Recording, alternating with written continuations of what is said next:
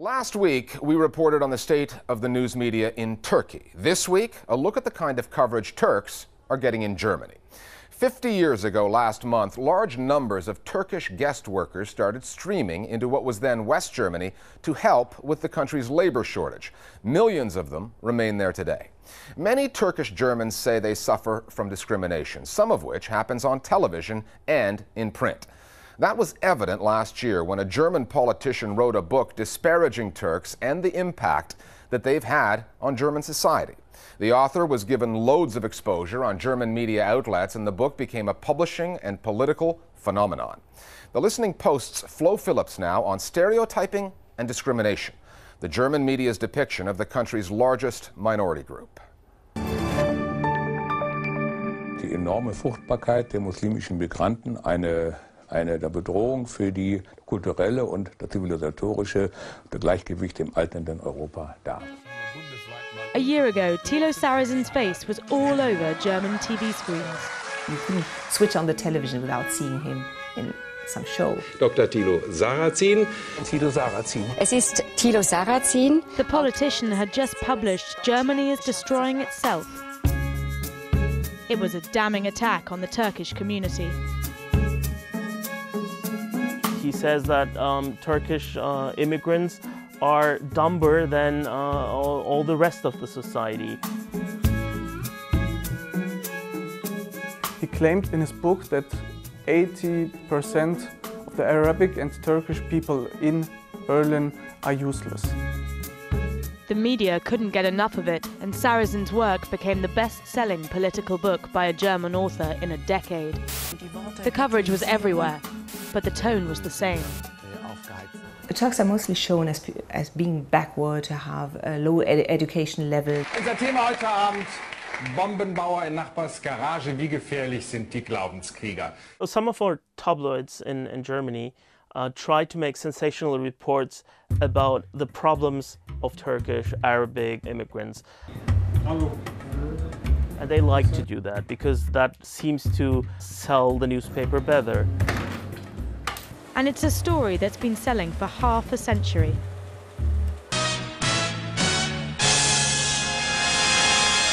Und der hohe Anteil von Gastarbeiterkindern in den Ballungsgebieten. Fast jedes zweite Kind, das heute in Hannover eingeschult wurde, ist ein kleiner Ausländer. Back in October 1961, dozens of Turkish migrants boarded a train in Istanbul for a 3-day journey to Munich. And here's a party arriving from Turkey.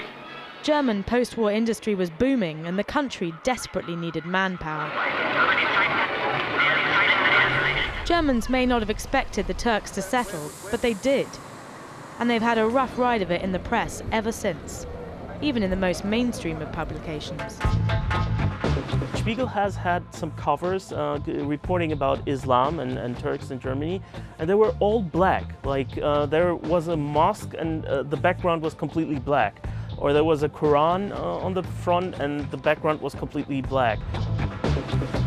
Another cover is a picture of the Brandenburg Gate, which is really the symbol of Germany, and then the whole thing in darkness and then with a half moon, and it said something like Mecca, Germany. Post 9/11, Turkophobia in the German media has grown worse. Mohammed Atta, one of the organisers behind the attacks, had worked out of Hamburg, and people began to blur the distinction between the Egyptian ringleader of 9/11 and the Turkish population.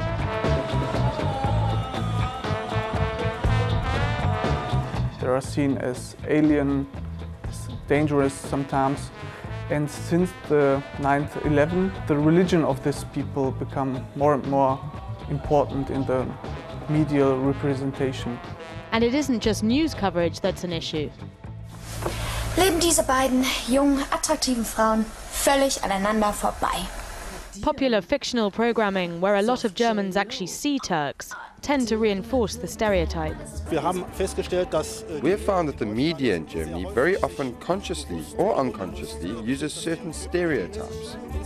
Generell sieht man die in Taxifahrerrollen. Generally, you see them in roles as taxi drivers or in kebab shops, always in these lower featured parts.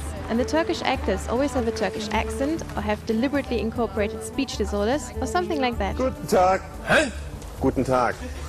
Vertrag? Können Sie sich ausweisen? Ausweisen? Aus Deutschland? We have a very popular crime series in Germany called The Tatort, when an episode takes place in an immigrant setting, Turkish or whatever, then you always get the same things, that a woman is killed supposedly because of some honor issue within the family, and always the people are shown as being backward. Never ever you get someone who speaks proper German, has a proper job, and is like anyone else. Sometimes it's hard to judge whether the media fuel prejudice or prejudice fuels the media. Other times it's pretty clear, just as it was when a Turco-German law student was asked to audition for a reality TV show. They said, okay, you could be someone who's accused of maybe robbery. And they said, okay, you could do that, and could you please have an accent by when you're on the show. We tried to interview two of Germany's broadcast regulatory bodies. Neither would talk to us.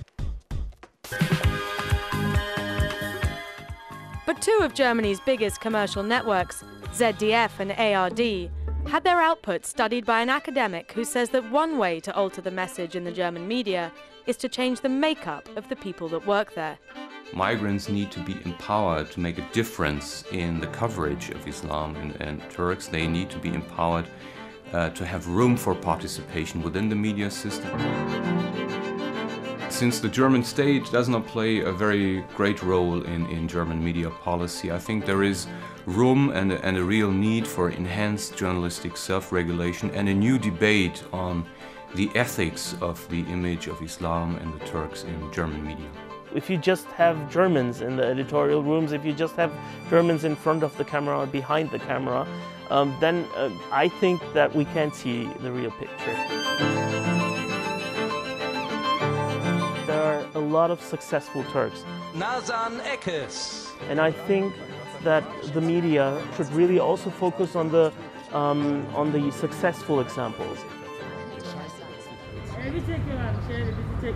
But for Deutsch Türken, which is how German Turks are referred to, this story has been told this way for far too long. And for a country with Germany's relatively recent history, it's no wonder it's an issue.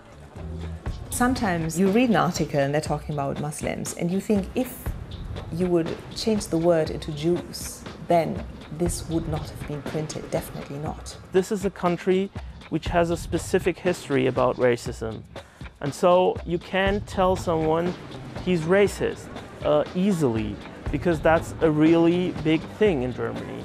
And the more we can really openly, democratically talk about these things, the less the reports will be unreal and racist.